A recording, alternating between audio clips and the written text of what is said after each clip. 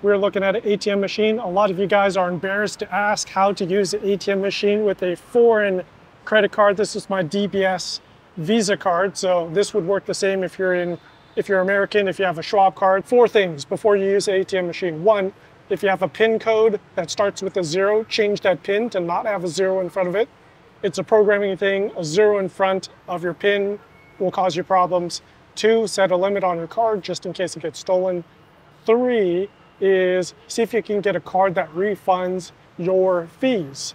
So if you have all that, then into the slot. This is normal. Okay, so you can see it's in English and Thai. We're going to change it over to English. We're going to get a fee for 220 baht later, so it makes sense to withdraw as much money as possible here. So actually we're going to do that. Okay, here's where you take it slow. They're offering you a conversion. Do you do it without the conversion, or do you do it with the conversion? With the conversion is almost always worse. So you want to do it without the conversion, without conversion. So we're going to do this, except without currency conversion. Also important, you're going to get your money and then you're going to get your card.